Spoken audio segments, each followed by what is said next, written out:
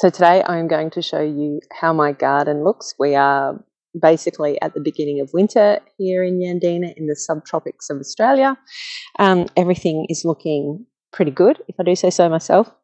I'm just actually really excited because summer was a complete disaster for me. I ended up giving up in the end. So I'm just really excited that the garden looks so good, and I really want to show you how it's going.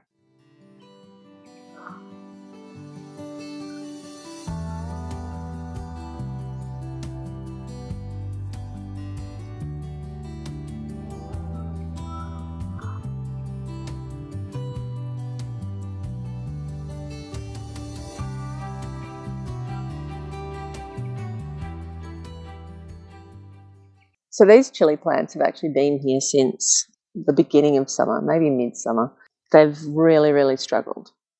Now, when it started cooling down, they started doing a lot better, but the fruit wasn't ripening. There were lots of green fruit on it, but they weren't turning red. And so I thought perhaps, because this is a little bit of a shady corner, it does get some sun in the afternoon, but it is a bit of a shady corner.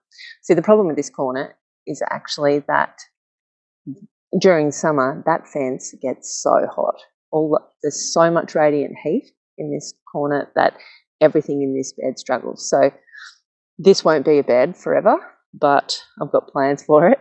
But for now, yeah, it's not worth trying to grow anything in this bed in summer because it's just too hot. So there were lots of fruit in winter, but I felt that they weren't ripening because it wasn't getting enough sun. So I built this bit of a trellis out of some bamboo and some pickets and stood everything up, and now it's all that fruit is now ripening.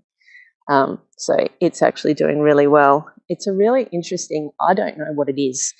I was given some seeds, and the fruit are actually really big. This is actually a small one. They're usually kind of this big. But so I'm not entirely sure what variety it is, and actually so they're supposed to all be of the same variety, but some are really big and some are sort of the normal small ones. So no idea what it is. This is what happens when you get given seeds. But they're not very hot, but they're super tasty. So there's actually not a lot going on in this bed. I've left these zinnias in here for quite some time. There are some leeks in the front here that I grew from, that I grew from seed. I've just put in some coriander, and there's some pineapple gooseberries, which I realised after I planted that really needed to be in summer. But I thought I'd give them a go. They need to be in summer. They haven't done anything. And there's a prawn and eggplant that's really struggling too. Now in this next bed, we have this beautiful fennel. So this fennel was actually in here right through summer and really, really struggled. Looked really terrible. I ended up just cutting it off when I kind of put compost and stuff in the beds. And I've ended up with multiple bulbs. So that is actually something that's really, really cool about fennel, is that if you just snip it off under the bulb, it will actually regrow if it's got optimum conditions, obviously. But yeah, to have one struggling plant to then turn into three, it's pretty cool. Here's my sweet basil. I just let go for the bees. And then what have we got going on here? I've got parsley going nuts everywhere in the garden. I've got some coriander over there.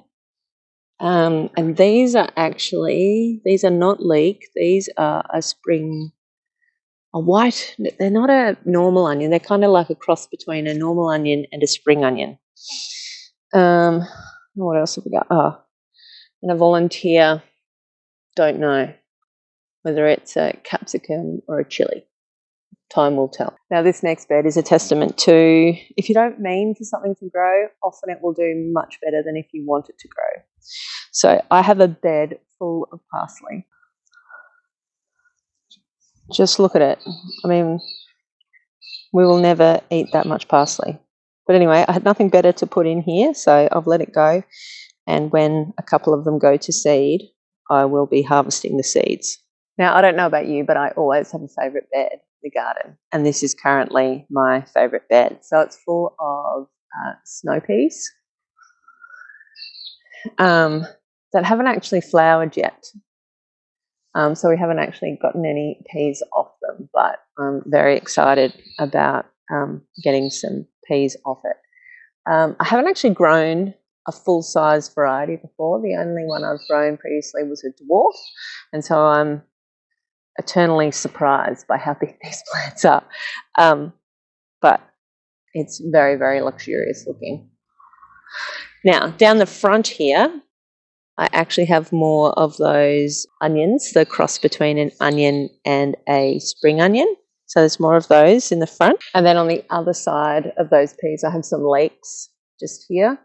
And then these are 2 lines of carrots, which I'm really excited about because I haven't had a successful carrot crop in a while.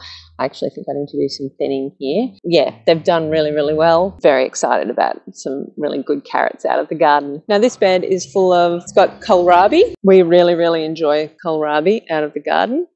And some of these are nearly ready to go.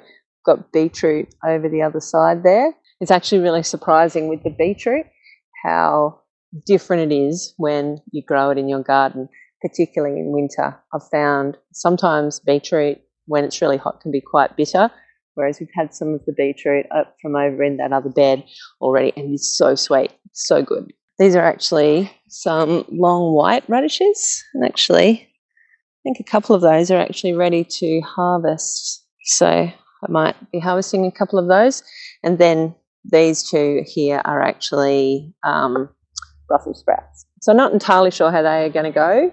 And actually one here that I thought was dead, which was why I planted these radishes. But turns out it's not. But yeah, so don't know whether our cool weather is going to be long enough for the Brussels sprouts. So we're just going to see how we go. Now, some of you might have seen my other video to do with my potatoes. All these pots, I've got 16 pots here.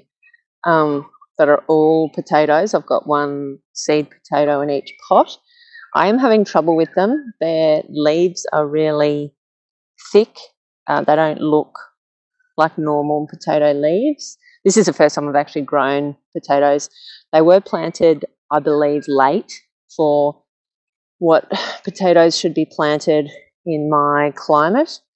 So I don't know whether it's too cold and they're just not enjoying life, like they haven't been able to get big enough before it got cold, or whether it's too cold because they're in pots. Not too sure. Anyway, I've brought them out here. I've repotted one into some different soil to see if it was the soil, and I've put all this hay on top. So it's all an experiment. We'll see how we go. I almost forgot my beautiful strawberry wheelbarrow. So these are a strawberry. It's really small. This is the sort of size that you get. They're not a normal large strawberry, but I just think they're so beautiful, and my son comes out and picks them and eats them, and I just think they're glorious. So they will be here forever. So then here we have some beetroot. So I have harvested a few out of here, but there's more that's definitely ready to come out. We'll be harvesting some of them soon. That is an eggplant that isn't loving the cold right now, but I'm sure once we get some warmer weather, it'll take off and it'll be fine. We have these potatoes. We have these tomatoes. These have been going splendidly, and they've just started to ripen, but I suspect maybe it's getting a bit chilly for them. I'm not too sure, because the flowers, where are some of the flowers? I see that the flowers are on some of them, only some of them. Oh no, they're actually doing all right. Now that I come to look a bit closer. Anyway, I'm going to see how they go. It's obviously getting a bit cold for tomatoes at the moment, but we're just going to see. As I say, most things that I do are an experiment. So, but there's lots and lots of tomatoes on here. It's just a matter of getting them through until they ripen. And I'm finding that growing them in winter, they don't have the pest pressure that I have in summer. I have so much pest pressure in summer. It is impossible to try and keep everything that wants to eat my tomatoes out of my tomatoes, whereas I'm finding only 1 or 2 get eaten in winter. So we'll see. We'll see how we go. Now, you'll see here, these two really big bushy things. I don't know if you can see the number of bees. You probably can't, but they are absolutely chock-a-block full of bees. They are bush basil. So the man next door has 3 beehives. So I try and keep, this is actually my herb bed. And I knew that bush basil got big, but I didn't care. And so I planted it in there anyway. We have a change of plan. That needs to go, but I'm waiting for my other bush basil to grow before I cut that back, because I don't want to take all the bees' food, because we do actually get honey from him. So that is actually my herb bed. It's very overgrown. It's got too much bush basil in it, and not enough of the herbs that we use every day. We've still got rosemary in it. We've still got plenty of mint over the way, but there definitely needs to be some changes there. Yeah, that's pretty much my garden in a nutshell at the moment. It still seems really small. I seem to get more and more beds, but there just never seems to be enough room. I don't actually have all of the room full. I've got some cabbages that were supposed to be planted out by now. I was slow up potting them, and so I actually think I might not get any cabbages out of it, so I might be too late. What I might have to do is actually go to a nursery and actually get some. I would only grow like a sugarloaf cabbage, because we only have a very, very short cooler season, and particularly now I might have time for a cabbage. I'm really not sure. Again, it'll be another experiment. But yes, that's my garden in winter in subtropical Queensland. I hope you enjoyed having a look around, and I hope to see you again soon.